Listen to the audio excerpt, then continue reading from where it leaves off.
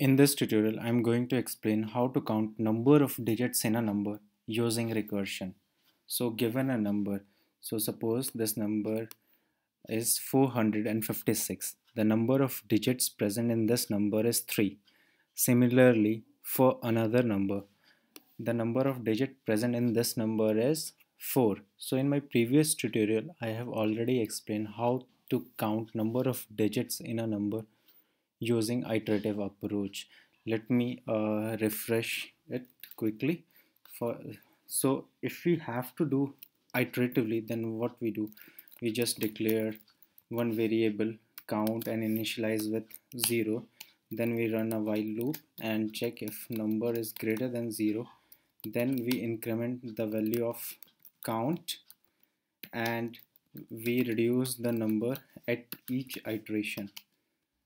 And so if the number is 456, then in each iteration the number is reduced and the count is increased. So after first iteration the number becomes 45 and the count is incremented to 1. After second iteration the number reduces to 4 and the count increased to 2, and after third iteration the number becomes 0 and the count increases incremented the new value of count is 3.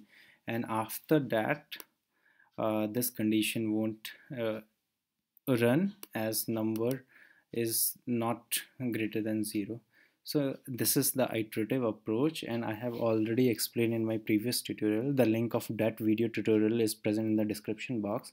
Let's think for a moment how we can solve the same problem using recursion. So recursion is nothing but a function which call itself until the terminating or base condition is not reached. So in this case, what's our terminating condition? So we terminate, our terminating condition is when number is equal to 0, and until number is not equal to 0 we call the method and increment 1 in each function call. Let me explain this concept through example. So this is my main method in which I have this is my main method in which I have declared one variable num, and I have assigned a number in this variable. Then I have called a function count digit in which I have passed this number as an argument, and the count which returned by this function is assigned in a variable result. And what this function does is, and so this is our terminating condition: when number equal to 0 we return 0, and if it's not equal to 0, then what we do is we just 1 plus calling the same method again. So for example, when we initially call this method, we have passed this number as an argument, and this number is not equal to 0. So what this statement does is it call in this way. Then this statement goes in a pause state, and it calls again itself, and then this statement again call itself.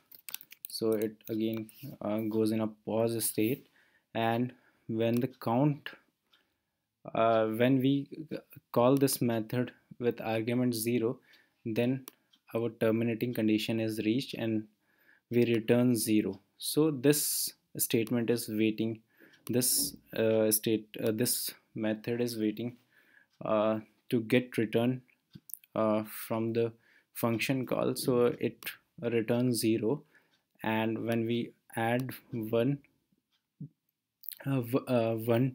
with 0, then what we return 1 from this method call. And so now this no longer remains in a call stack. Then we return 1, and here we get value 1. Then we return 2 from this from here, and now we have returned 2. So the value here is 2, and now 1 is added, so we finally return 3. So the number of digits present in this number is 3. And let me run this code and see the output. See, the output is 3. Let's change the number and let's run this code and see the output. See, the number of digit in a number is 5. So this is how we can solve this problem using recursion. And for more such programming video, you can subscribe our YouTube channel. You can visit our website, which is https://webrewrite.com. And thanks for watching this video.